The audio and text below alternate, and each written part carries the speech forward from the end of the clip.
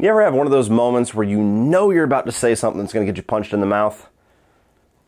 This is one of those times.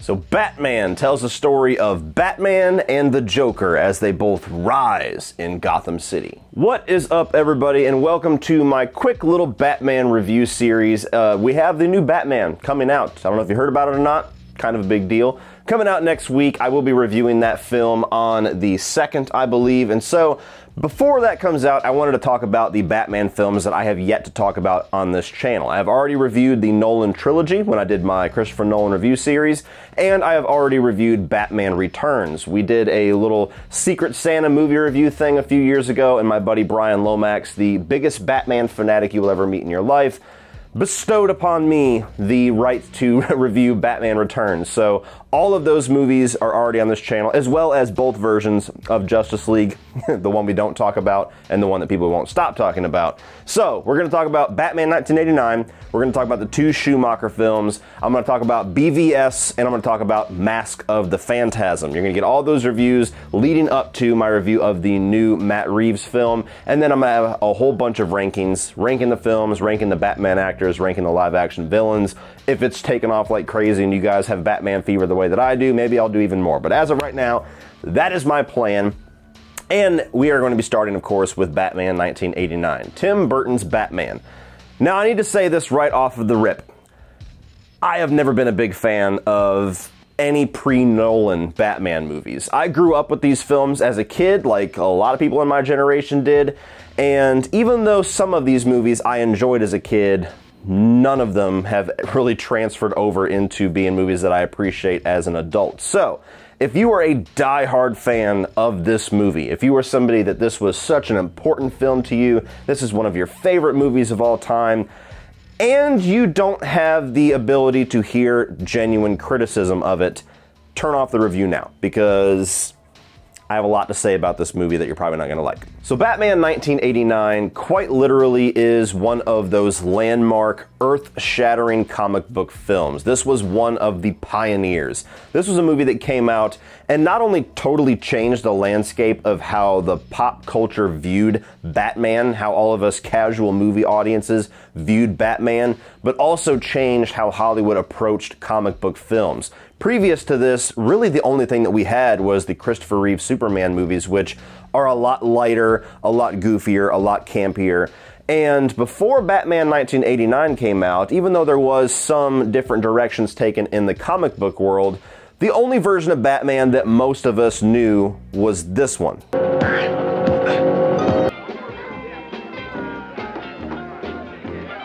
Nowadays, you say Batman, you think dark, you think brooding, you think of a voice, and it's just these things that are just synonymous with Batman nowadays. Tim Burton's Batman is one of the larger reasons why the pop culture shifted to that version of Batman. If it wasn't for Tim Burton, whether or not I like this movie or not, we might still be getting the pow, bang, slam Batman. Who the fuck knows? And on top of all of the things that it did for pop culture, for Batman, for comic book movies, this is one of those films that you often hear people bring out when they talk about movies that are most important to them. Anybody that was a kid, a teenager, even a lot of adults that were there in 1989 whenever this hit the theaters and just was a gigantic pop culture behemoth, it's something that they always remember, something they always have tons of nostalgia for, and even decades later, when we have things like the Dark Knight trilogy, when we have the MCU, when we have things like the Zack Snyder's Justice League and all of that, people still will call out the 1989 Batman as being one of their favorite comic book movies and maybe even one of their favorite films of their entire lifetime. But after sifting through all of the nostalgia, does this movie still hold up? Was this movie even that great to begin with? Let's talk about it. So starting off with the positives for Batman 1989, the main thing that has always stood out to me about this movie, especially since I'm somebody that has said numerous times, not really a big Tim Burton fan, that his direction, his style, his eye for the strange, his way of bringing set designs and costume designs and just making a world in his movies, I think is probably best displayed in his Batman movies. You could almost argue that only the Tim Burton films really make Gotham feel like a character. As wonderful as the Nolan trilogy is, as awesome as BVS can be in spots and Justice League and any movie that we have seen different variations of Gotham City, this is the only one, this and Batman Returns, that really make Gotham feel like this living, breathing thing in the movie. From the set design to the way that he utilizes fog and darkness and even down to the costumes, all of that is just the best representation of Tim Burton at his best for me personally. For somebody that always is a little bit put off by how strange he can be sometimes, his Batman films are the only time where I really embrace how far he goes with art direction. The other part of this movie that has always stuck with me is the Danny Elfman score. Now, nowadays things tend to be a lot more operatic, they're a lot more epic, they're just a different flavor of scores, but this score by itself almost defines an entire decade for me. Like, the cartoon, the animated series, these two movies, even like pieces of the other movies seem to take inspiration from Danny Elfman's original score. And it's just something that's iconic for me. It's something that no matter how many decades pass, no matter how many different evolutions of this character that we get, that will always probably be the most iconic, most instantly recognizable Batman score that I will ever have in my lifetime. There's very few comic book scores out there that really feel like they capture the essence of the character within the music. There's some wonderful scores. There are some epic scores, some absolutely iconic scores like Portals in Avengers Endgame that just gives you goosebumps because of the moment you remember hearing that score. But there is only a very select few that just feel like the character. This is one of them. As far as the cast goes, I really like Michael Keaton as Batman, Bruce Wayne, and I really like Jack Nicholson as the Joker. Not really bringing anything new to the conversation by saying that. It's like, well, no shit. But as somebody that has always liked Michael Keaton, and even before he started to have this renaissance in Hollywood over the past decade, he's always been one of those guys that I just kind of cherish. I like his comedies, like Multiplicity is probably my favorite movie by him. That's my pick. And it was a very odd role for him to take at the time. It's something that no matter how many times we're proven wrong about a casting looking strange and then ending up being brilliant, he is one of those examples where they're like, hey, yeah, we're going to get Beetlejuice to play Batman. And everybody went, what the fuck are you thinking? What are you? I'm Batman. But I kind of like the quieter edge to his Batman. His Batman doesn't really stand out a whole lot in either of these films. His Bruce Wayne isn't really like this overly memorable character, but that kind of makes him memorable in a certain way. He's very soft-spoken, he's very quiet about his plan, he's got this quiet confidence to him, he's not blurbing out all this exposition and having this dialect with Alfred as they go back and forth about what they're gonna do or anything like that. Anything that he decides to do, we just see it whenever it happens. And there's always just been like this internalized person that it feels like he brought out with his version of Bruce Wayne and Batman that I kind of like. He's always been this larger-than-life character. He's always been somebody that the more iterations we have tend to have different little nuances to them. And I think that the original, him in this and Batman Returns, is something that stands out as just like this very broken person that is very quiet and is very subtle in the way that it come across. Let me tell you about this guy I know, Jack. Mean kid, bad seed, hurt people. I like him already. And of course, Jack Nicholson's Joker, often brought up as one of the best comic book villains on screen of all time. He's not my favorite Joker, never has been. There's always been a little too much with his, I'm laughing at myself shtick, but he's very iconic, he's very memorable, and you could almost argue he's honestly the star of this movie, not just because he steals most of the scenes that he's in, but a lot of the narrative focus goes to his character of Jack Napier eventually becoming the Joker and all of his scattered plans, which we'll get into. It's more so a Joker movie than it is a Batman movie, and so he tends to be the character that's talked about the most in reference to this 1989 film.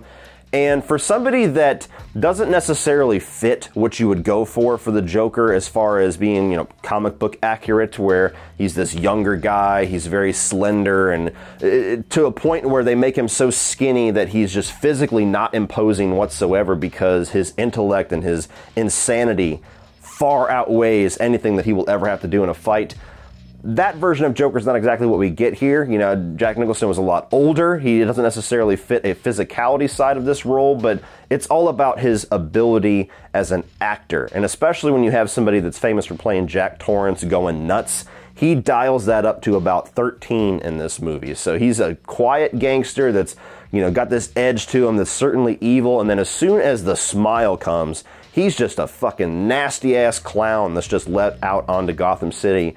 And that is a version of Joker that a lot of people still hold dear, still consider their favorite version of the character to this day. Moving on to the mixed, we have the action sequences here, and it's not the movie's fault. The movie aged. All movies age. Eventually we'll be talking about how action sequences we just saw last year that were amazing don't look so good anymore. And so it's the easy shot to take in a movie that came out in 1989. The action hasn't aged all that well. It's not as exciting as things we have nowadays. Duh. The action that we have here, I think that they do pull off pretty well with what they had in 1989, though. There's not a ton of it. There's actually a long stretch of this movie where you don't really have any Batman action whatsoever, but a lot of gunfire, the way that they were able to do, like, practical effects regarding the Batwing and the Batmobile still hold up pretty well. I mean, they look a little goofy compared to some of the things we have nowadays, but there's something that has a charm about that. There's some of that, a bit of nostalgia for movies of that era that's very much at play here when you start looking into things in the technical aspects. So while I appreciate and I always get a little bit of a smile on my face looking at how older films were able to pull off action with what they had back then, it's certainly not a movie that you would go to for its action. Now moving on to the negatives. Remember my warning at the beginning of this video. I think the story in this movie sucks. I'll be dead honest with you. This is a movie that even as a kid, I never really gravitated towards. For somebody that Batman has always been my favorite comic book character, my entire life, it's very strange that even though I grew up being born in 1990, just a year after this movie came out, that I never really loved any of the early Batman movies. Even this one and Batman Returns, which are still pretty widely recognized as great movies for the most part. Not only just Tim Burton fans, but Batman fans alike. And I don't exactly know if it was because of the story, but watching it as an adult, it's really dull. I mean, there's a lot of things plot-wise in this movie that not only just don't connect in the way that you would expect a script to connect, but there's just not really a whole lot here. There's no substance to what's going on. It's essentially just Batman and Joker showing up for the first time and having a pissing contest for 90 minutes. And while that leads to some good individual scenes, there's nothing story-wise in this movie that I have ever been drawn to, and I probably will never be drawn to. I watched it just an hour ago, and through most of it, I'm like, what are we doing? Like, Batman shows up, Batman goes away, the Joker rises, he's got this plot with pharmaceutical stuff to put the city at fear, he's going to a museum, he gets the hots for Vicky Vale, then Batman decides that even though he ghosted Vicky Vale, he kind of has the hots for her too, and now they're just kind of battling it out. And then you have this whole parade sequence where the entire city is scared to death of this guy, and he's just sitting there dancing on a float. Nobody tries to take a shot at him. And then eventually Batman and him have a little blow-to-blow because we find out that he killed Batman's parents 5 minutes after they showed us that Batman's parents were actually killed in an alley. So it's a very awkwardly written movie. It's a very awkwardly paced movie for those reasons alone. And when I go to Batman, especially nowadays, I expect a lot of story. I expect thematic elements. I expect some really deep storytelling with Batman. If any comic book character, it's Batman. And even though this movie was revolutionary for 1989, I think you almost require nostalgia goggles to look back at this and say that that was really a great movie. I mean, what exactly is Joker's plan in this movie? This is his movie. He's the star of the film. He's the one that gets all the narrative focus. What is his plan? He goes crazy. He kills the guys that set him up. Okay, cool. That's done in the first 5 minutes of him being Joker. Then he decides to poison the pharmaceutical shit to put people in fear. Okay, fine. Fear's more of a scarecrow thing, but we'll go with fear. And then later on, he's trying to steal some art and realizes that there's this hot-ass blonde in Gotham City, and oh my God, I have to have her. And then it just kind of becomes about her throughout the last half. And yet he's still trying to gas Gotham. And it feels like he's just doing evil shit for the sake of it. And not in a chaos way that you would expect this character to do, where, you know, there's no meaning, there's no lesson to be learned here. You know, I just do things. There's no version of that in this character. It's just the script has him does shit. I understand the excitement for what seemed awesome in 1989. I understand the importance for changing the landscape for Batman. I understand the iconic nature of getting an Oscar winner to play Joker. I understand all of that. But I have just never felt like this was really that good of a movie. And I'm actually really excited to rewatch Batman Returns, because though I've never been a giant fan of that movie either, I've always felt like it was obviously inferior to the original 1989 Batman. But if memory serves me correct, there's way more plot-wise going on in the second film. So after rewatching this one, I might surprise myself and rewatch Batman Returns and go, oh wow, that movie's really fucking weird, but I actually like it more. And it was funny, because watching it this time, once it got to about halfway through the movie, I suddenly latched onto this idea that this entire thing was written just to be this pissing contest between Batman and Joker, battling it out to see who gets to stick their dick in Vicky Vale. Yes! That's awesome! And the entire last half of the movie just proved all of that 100% true. That's really the only tangible story that you have that's really set up, followed through, and brought to a conclusion in this film, is Vicky Vale brought out to be this piece of ass that Batman and Joker are just swooned over and battling it out constantly, to the point where it's hilarious. I mean, you have Bruce Wayne that is just kind of quietly allured to her whenever she's in his mansion, immediately fucks her, ghosts her, gives her absolutely no time of day whatsoever, while she's just standing around like, I thought it was a really special night between us, didn't you think so? And he's like, yeah, gotta go. I'm looking all over for you. I gotta get out of here pronto. I got a stage 5 clinger. And it's only after Joker takes interest in Vicky Vale does he decide, no, that's my bitch. Why did you bring me here? I mean, you could have sent that stuff to the press yourself. You're right. There is something else you have that I want. What? That ass. It was hilarious. Like, I don't know if that's really been discussed with this movie, if I'm bringing something new to light, or if I just saw it in a comedic way because of the mood that I was in, but for all of the dozens and dozens of love interests that we have had in comic book movies, this one, just absolute face value, looked like Batman was just trying to establish dominance for over an hour of this film. And kind of going along with that whole Vicky Vale storyline, she is included in this when I say that I don't think any of the side characters in this movie are all that interesting. They don't stand out. There's no secret why most of them don't come back for any of the sequels. And so that right there is just something else that's really missing from this. I mean, you look at the better versions, in my opinion, of these movies, and some of the side characters are almost as memorable as Batman himself. Alfred, Commissioner Gordon, whatever love interest he's focusing on during that time. There's something that's just missing in this movie when it just feels like the only people you're really paying attention to on screen is Michael Keaton and Jack Nicholson. Now we gotta talk about comic book accuracy a little bit. Now, I'm not somebody that holds out the comics like it's a Bible that you have to follow, but what I find is funny is the hypocrisy with this movie. So we just had Batman v Superman and Justice League and Batfleck, that entire era, just get put through the fucking meat grinder, mostly because Batman kills in that movie. And everybody was like, oh my God, what the fuck are you doing, Zack Snyder? You're molding all these people into your vision. This guy sucks. How many people did Michael Keaton kill in this movie alone? I haven't even got to the second movie. This dude was dropping motherfuckers off of roofs. He was blowing bitches up. I mean, he killed Joker twice, basically, in this movie. All the same people that are probably bitching about the comic book accuracy of Batfleck are probably the ones that say that Batman 1989 is one of the greatest movies ever. Make up your melons. The whole storyline about the Joker actually being the one that killed his parents in Crime Alley, I mean, I understand what Tim Burton was going for with that idea, trying to make it to where the Joker created Batman and then Batman created the Joker and trying to have this poetry to it. Fine. but the way that they execute it in the movie is pretty laughable, and no pun intended. There's this whole storyline where Vicky Vale finds out later on in the movie, like in the last act, that Bruce Wayne saw his parents killed in Crime Alley. How they lead up to this whole mystery is that she literally watches him go into Crime Alley, put some roses on the ground, and walk away. It's one scene in the entire fucking movie, and it's made out to be like this big thing when it really wasn't. I mean, it's a blink and miss it moment.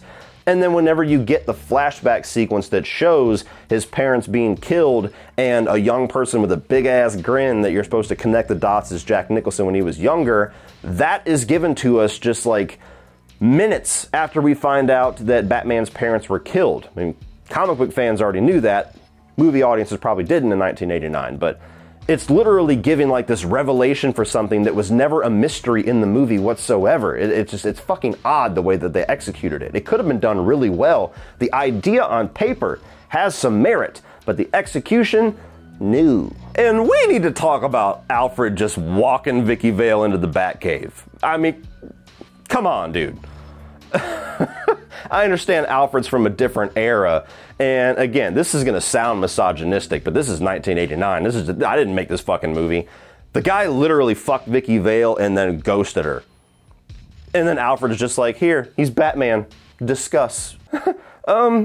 Yeah, surprise, I'm Batman. All right, Vicky, can you go wait down the hall for me really quick? I just need to talk with Alfred. Yeah, I appreciate it. Dude, you were literally gonna wash my balls with a fucking loofah tonight. I mean, I understand that that was probably just a writing gap where they were like, we need her to know that he's Batman. Alfred's just gonna walk her in. But comic book fans are like, he needs to die. Shoot him now. And my final negative, and this one might be the one that gets me in most trouble. I don't really know. I've never really liked the Batsuit. I understand it's classic. I understand it's iconic. I understand it means a lot to people, but I have always found it really funny, the pre-movable neck versions of Batman. I mean, there's so many scenes where like, he has to look up and he's like, and then he's trying to fight and it's like, shit, fuck. It's just always been this weird logic thing with me where I'm like, you're a billionaire, you can build the fucking Batwing, but you can't put in a collar. So strange that The Dark Knight was the first movie to actually address that. We even had Batman Begins go through one of those suits with the solid neck. It's just very odd to me. Overall, guys, this is a movie that I will put into the category of I appreciate more than I actually enjoy. I totally get and appreciate the legacy that this movie has, the importance of this movie, the value that it has to probably the vast majority of you guys that are watching this, and I love the fact that it was that movie for you, and I'm jealous genuinely that it was not that movie for me, but I've just always had this disconnect with this film, as well as pretty much all of the 80s and 90s Batman movies. And so I think that the art direction and everything that Tim Burton did, this is the one time when I really appreciate him as a visual director. But like pretty much every single one of his other movies, being my main criticism of him as a storyteller, is that his movies are all flash, all style, very little substance. And that is ringing 100% true for me with the 1989 Batman. So if you have never seen any of the older Batman films and you want to see where it all started in 1989, definitely check this thing out and have your expectations tempered for a film that was iconic and important for the time, but probably has not aged very well. So check this thing out online and stream it.